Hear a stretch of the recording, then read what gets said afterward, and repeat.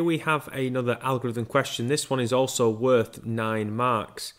So question number 11, all employees who earn more than a certain amount must pay national insurance, which is calculated as a percentage of their earnings. Then we've got a table with different ranges that were allowed and what kind of national insurance contributions people need to pay. A company wants a program to calculate the national insurance contributions of its employees' output in ascending order.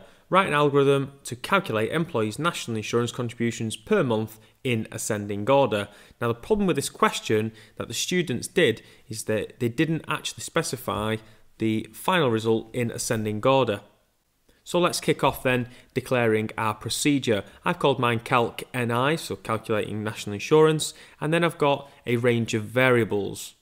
I've got monthly pay as a real, I've got a threshold as a real, upper earnings as a real, lower rate as an integer, upper rate as an integer, number of employees is an integer, array employees is an array of real values, and then I've got national insurance is real, and a flag is a Boolean value. Now, just by declaring all of your variables, that will get you 1 mark.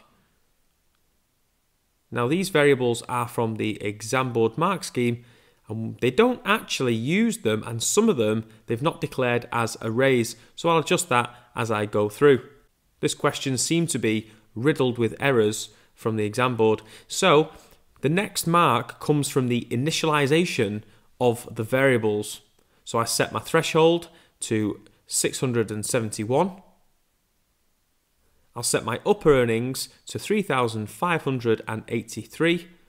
I'll set my lower rate to 12, which would be 12%, and set my upper rate, which is 2%. And all those initializations come from the table in the question. I'm just going to assign those values to variables. You may not have done that. It's perfectly fine. No issues with that at all.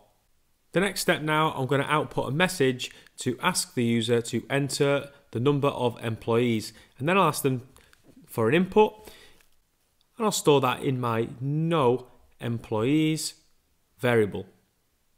Using this value, then I can iterate through the number of employees to see which national insurance contribution that they are required to pay. And each one of these will be a selection statement. And here is an example of where the exam board tried to confuse us in the mark scheme. Monthly pay should actually be an array, so I need to change that. So monthly pay at the position of I, if that's less than the threshold, which is £671, then the national insurance is going to equal 0. And then we discover that national insurance should also be an array. Because we're storing this all at the position of I, the national insurance and the monthly pay will all be stored in the same position but in different arrays.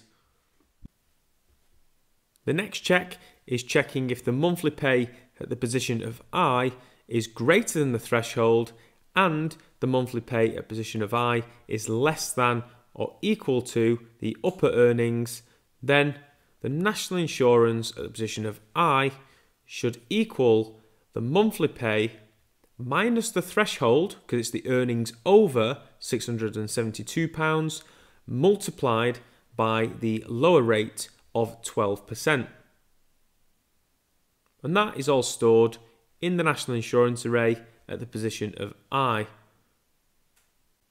And finally, for the third condition, if the monthly pay at the position of I is greater than the upper earnings of £3,583, then the national insurance at the position of I is equal to the upper earnings minus the threshold multiplied by the lower rate of 2% plus the monthly pay at the position of I minus the upper earnings multiplied by the upper rate.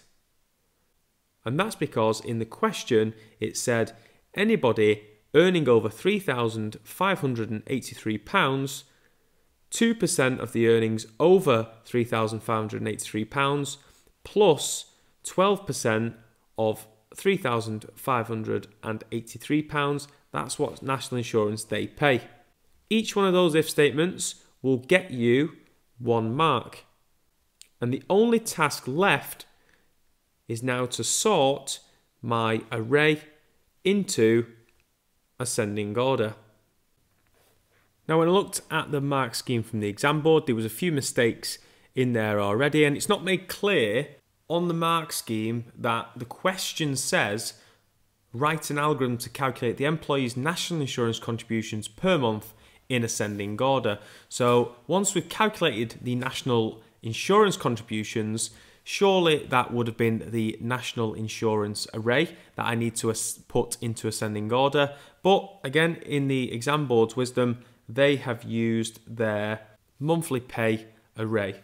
So I gave credit in both instances as long as you got the algorithm in ascending order. Using a standard bubble sort would have sufficed. So let's have a look at what that looks like. First, I set my flag variable to false because it's a Boolean. And then I created a for loop. I'm going to loop through or iterate through all of the employees that have been added so far. Then I'm going to check if my monthly pay at position I is less than monthly pay at position I plus 1. Then I'm going to make a swap. Now, after reviewing this video, the less than symbol should actually be swapped if you want to do it in ascending order.